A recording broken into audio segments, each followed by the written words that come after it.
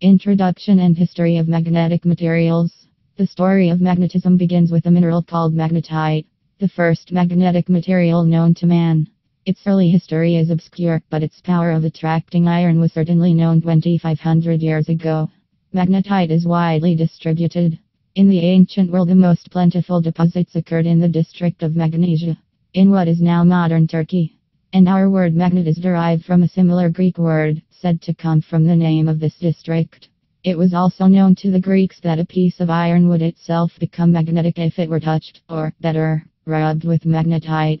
Later on, it was found that a properly shaped piece of magnetite would turn until it pointed approximately north and south. So would a pivoted iron needle, if previously rubbed with magnetite. Thus was the mariner's compass born.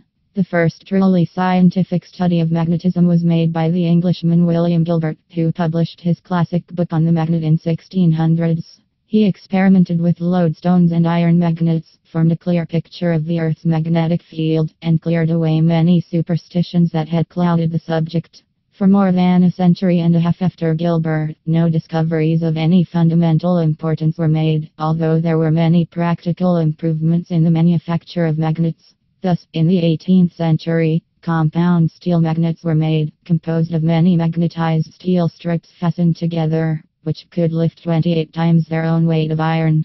This is all the more remarkable when we realize that there was only one way of making magnets at that time.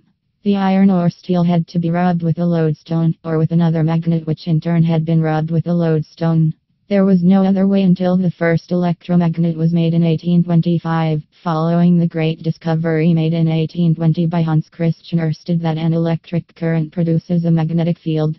Research on magnetic materials can be said to date from the invention of the electromagnet, which made available much more powerful fields than those produced by lodestones, or magnets made from them. In this course we shall consider basic magnetic quantities and the units in which they are expressed, ways of making magnetic measurements, theories of magnetism, magnetic behavior of materials, and, finally, the properties of commercially important magnetic materials. Many of the equations in this introductory chapter and the next are stated without proof because their derivations can be found in most physics textbooks.